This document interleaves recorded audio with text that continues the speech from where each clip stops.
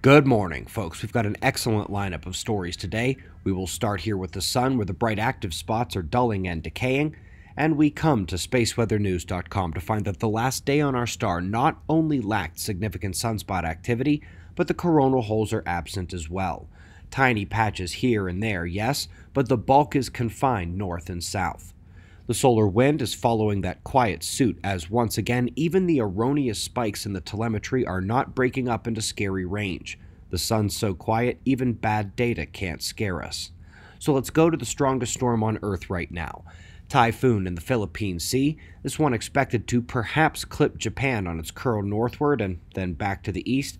Eyes on this one in the coming days as the forecast will change, but for now it is Category 5. Folks, this is 3:33 a.m. temperature local time in the new Valley of the Sun, and we're doing 24-hour jumps forward. This is not nightfall or seasons changing. This is day by day, 3:33 a.m. Mountain Time expected temperature going forward. The cold is coming. Let's have some fun next, shall we? Let's go to Stanford, SLAC, the National Accelerator Lab, where their newest technology is set to upgrade a number of sciences from molecular biology to X-ray studies of deep space. Its predecessor was 1,000 times less bright and 1,000,000 times less powerful. Link provided below to the article and all they aspire to accomplish with their new toy. Let's next jump out to Mars, where a former oasis has been discovered. Not only have they figured out exactly how the water got trapped underground so close to the surface, but how it was revealed. And most importantly, they found the chemical composition of life soup. Everything microbes would need to thrive on the now red planet is still there today. Two quick notes of interest here before our top story. First, would you believe mammoths were still around 4,000 years ago? After the last catastrophe, a considerable sized herd got cut off on an island, and they persisted there for thousands of years after the rest had perished. Second, vaccines.